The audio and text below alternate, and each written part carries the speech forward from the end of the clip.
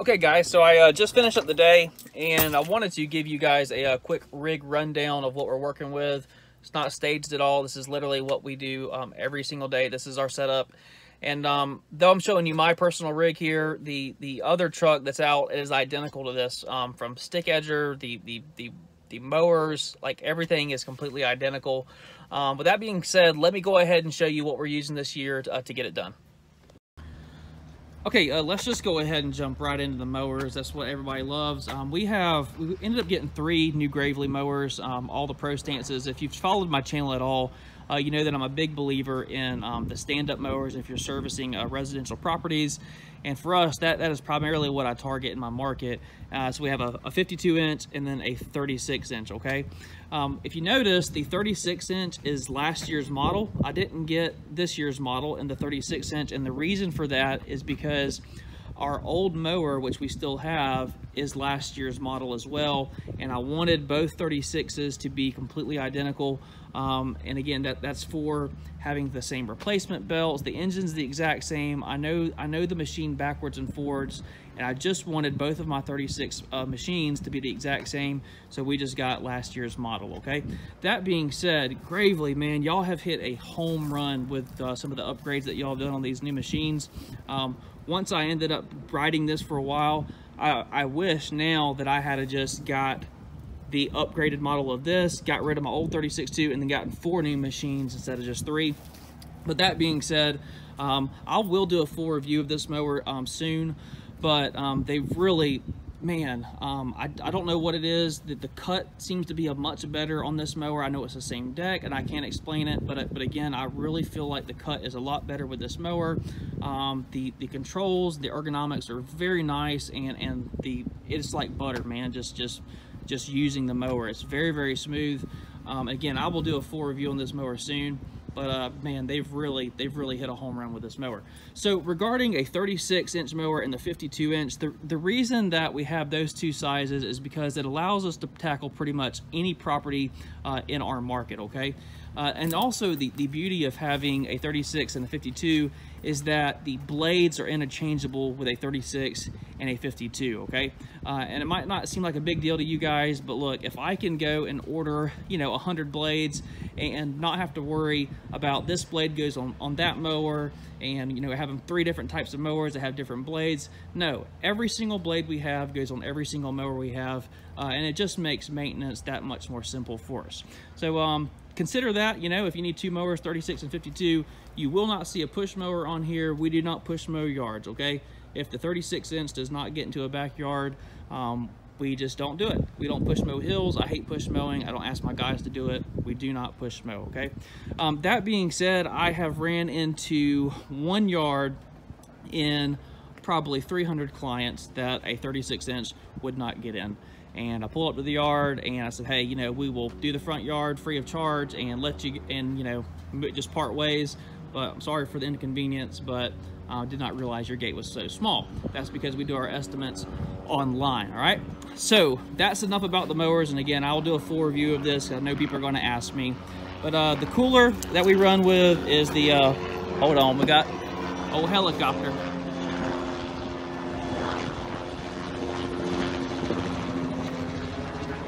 I live in a military town, guys. So anyways, the Orca, the 40 quart cooler, you don't have to have something that nice and fancy. It was a gift for me, and I really enjoy having it. If I put ice in this thing at the beginning of the week, it lasts me the entire week. Throw bottled waters in there, Gatorades or whatever, and that's what we use on the truck, okay? So the trailer is a 6x12 1 foot utility trailer. It's not your cheapo at Lowe's, but it is not your super high-end trailer either. I actually got this trailer for 1,200 bucks, and that was a steal, because the one that the guys are running right now with the expanded metal sides, that trailer is now $2,400 at the trailer manufacturer. So I was just like, you know what, I'm gonna save 1,200 bucks and get this thing, and I tell you what, I've been really happy with it, okay? So safety cone, put this out whenever we're out working. If you noticed, I had on a yellow safety vest. Let me turn around real quick. We all started wearing these this year. This right here is a neck gaiter that I put up It's not going to keep coronavirus away from you, but it will keep the dust down. I'll tell you what, man, this is an absolute, it's a necessity. Got to have it, okay? So again, take safety seriously, guys. Eye protection, you know, hearing protection. I like the little foam inserts. You get like a box of 500 of those for like 10 bucks to last you the entire year. And for me, those are the most comfortable, okay? All right, so getting back to our equipment, the SRM 220, this thing right here seems to be our favorite weed eater. We have more powerful weed eaters, but we always gravitate to this one because we have clean properties, and this thing is super light. It's fairly inexpensive. We set ours up with a Darwin grip. If you want to check those guys out, I'll leave a link down in there. I'm not big on like product promotion, but I will say this right here is a game changer. So check it out, and if you want to, you know, get a link for that to buy that and check it out, then I'll leave that down in the description. We take the guards off of our weed eaters, and you know, probably gonna get some hate mail for that, but you know what? If I'm the person out working, we want these things set up the way that we want them, and I've just found for us it's just way better to have the guards off. All right, so if you are considering starting a lawn care business, or you're just kind of building out stuff and getting your equipment ready for the spring this year, this right here was something that I wish I'd have figured out earlier. But my first year I went and bought a dedicated stick edger, and then the problem that I ran into with that was that I needed to have a pair of hedge trimmers on the truck. Okay, so then I'm carrying an extra pair of hedge trimmers. Then I needed, you know, the big long hedge trimmers with the articulating, you know, hedge trimmers, and then I needed a pole saw sometimes. And I said, oh my god, there's got to be a better solution. And of course somebody out there had already figured it out, that instead of having a dedicated edger, use your edger as a combi system if you're a still guy, or a PAS system if you are an echo guy. And I got to tell you, man, this is perfect because this is, you know, this is the PAS system with echo. And what I do is, and instead of now carrying dedicated hedge trimmers, different size hedge trimmers, pole saws, all you got to do is just keep your extra tools right in here, okay? It keeps you from carrying around extra stuff. And again, by just having a Swiss Army knife on board, that is definitely the way to do that, okay? Always got to have a second weed eater. The other truck actually has a 4-position green touch rack, just because that's what I bought whenever I first got going, and the thing's still working perfectly, so there's no reason to get rid of it. But these are the original green touch trimmer racks, and they're in just as good a condition as the day that we bought them. Locks, everything, go ahead and lock these, still work perfectly, okay? And again, those things are probably what, four years old now. So let's see, take a look in the back of the truck here. What we got? I don't even know what y'all are about to see. Okay, so the PB580T, that is the most popular blower for us. We have blowers that are more powerful, but this right here seems to be the right balance of power and just comfortability, okay? Again, all of our yards are clean yards. We're not having to do major leaf cleanups. So this is just a very, very comfortable blower and has enough power to get it done. I have a 5-gallon Sure-Can that is filled up with mix, and I use this to replenish the no spill can, okay?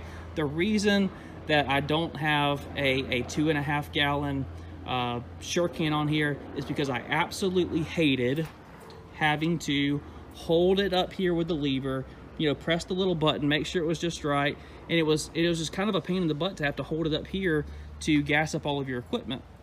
However, it's super easy to just use this with a little thumb lever and gas up your equipment, okay? So again, I prefer the no spill can for our 2-cycle, just for the simplicity of its use, but the Sure-Can definitely has a place.